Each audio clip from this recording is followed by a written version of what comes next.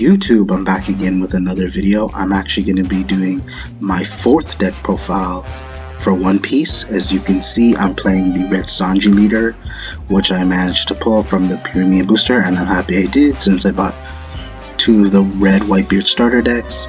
And if you guys are curious, I'll read his leader effect, because during the main, once per turn, you can target up to one of your characters without an on-play effect. And with a cost of 8 or less, it gains rush during this turn. So basically, the purpose behind this effect, you play a lot of characters that don't have on-play abilities that have the cost 8 or less on, and you could be able to attack with them. So I think this synergizes with the Whitebeard card. So I would consider this more of a red Sanji Whitebeard pirate deck, simply because of the strategies I can implement with this deck, and how I can actually push for more board presence, as well as having to power up my weaker characters, as you're gonna figure out while we proceed with the deck profile. So starting off, we're maxing out on our 2K counter Thatch from ST15. Unfortunately, you're never going to really use the on-play ability. It's mainly to search with your Ezo, which you'll see after.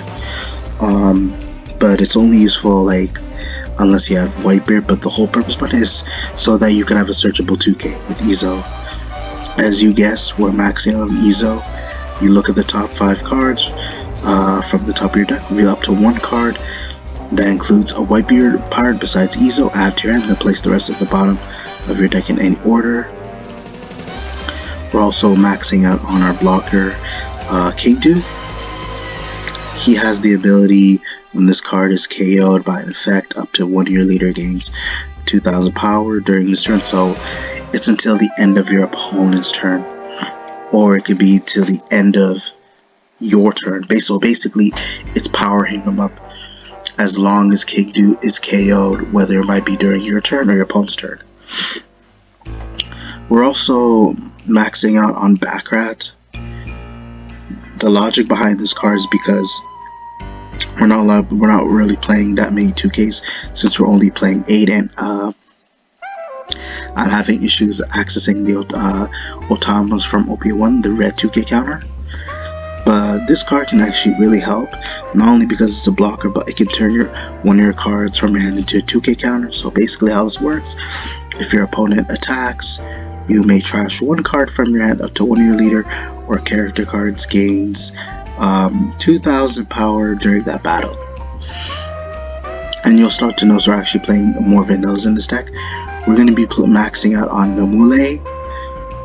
The reason behind that, because again, with red Sanji, you can turn him into a character with rush, although he may be a vanilla.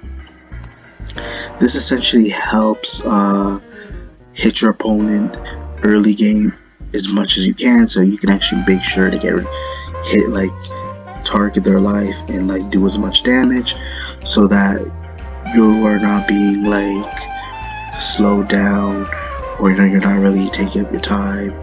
So you get straight forward with this deck and basically push as much as you can.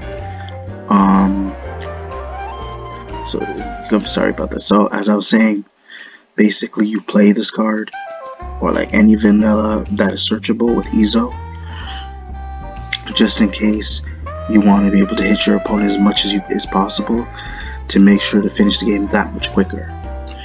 And the card that will actually help give this deck more power, as we are playing Raku, which happens to be also from the star deck. It's a 3 cost for 4K power. So what makes this card even incredible is that during your turn, and again it gains rush because of Sanji, if he has a Dawn attaches card, all of your characters with the Whitebeard Pirates type card gains 1000 power.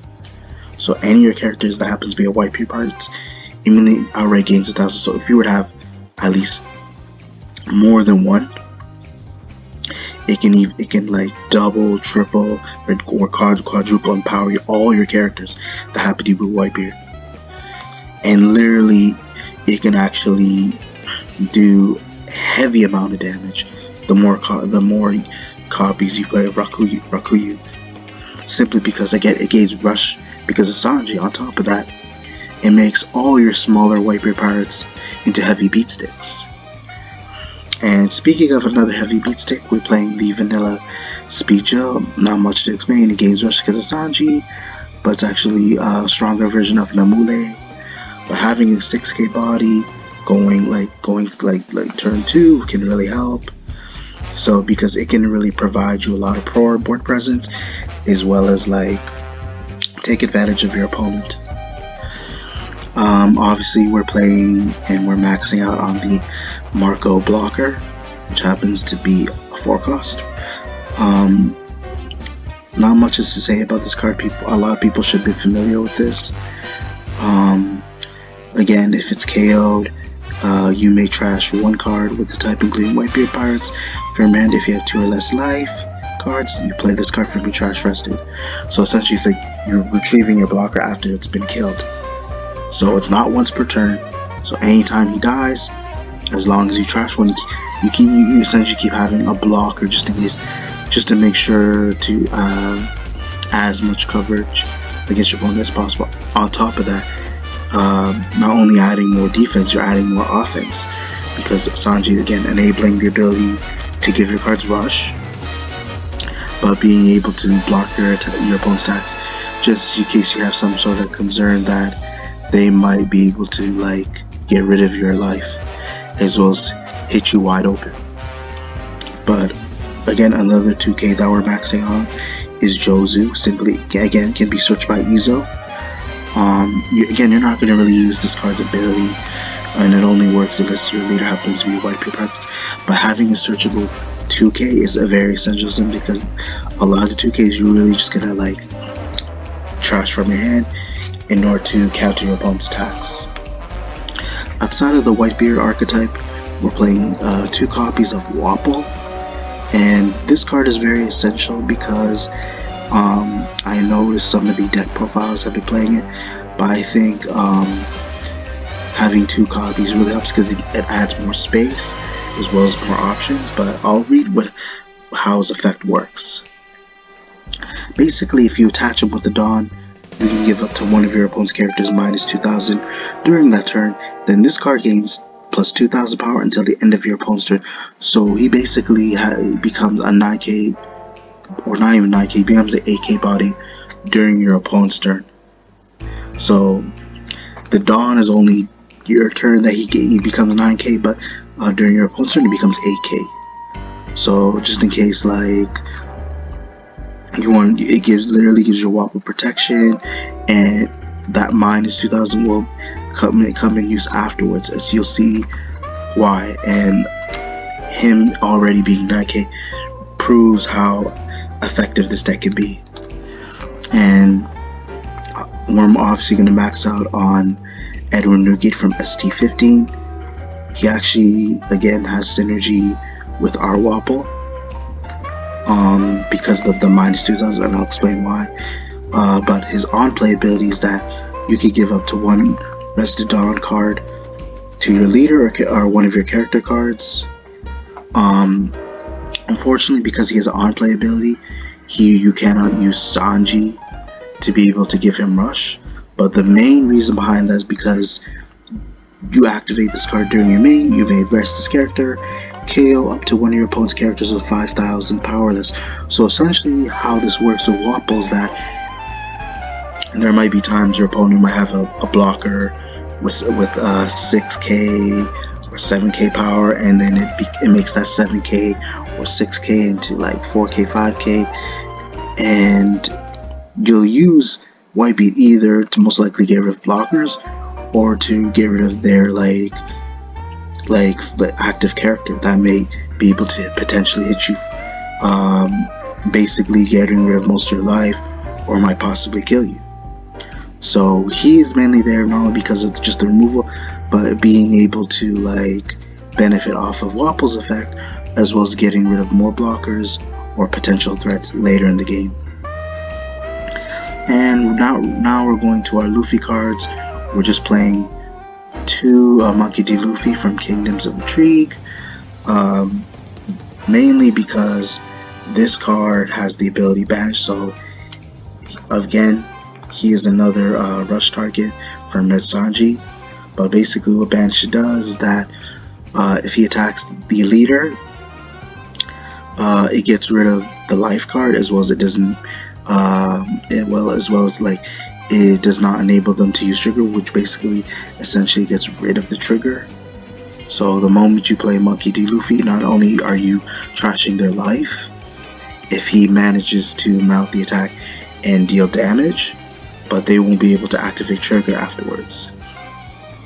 And we're also playing the Luffy from ST20, again has Rush, but I managed to get 2 copies from the Treasure Cruise set. Hopefully I'm saying that right. But not only because this character has Rush on its own, you don't really need Sanji for this card, but again, it's another strong removal. So basically, once per turn, when your opponent activates Blocker, you can KO up to one of your opponent's characters with 8,000 power or less. So just in case you want to be able to finish off your opponent whenever they decide to activate Blocker, although they might have some 2K counters. But you can also use this method by having to get rid of either a problematic character, and again synergizes with your Wapol.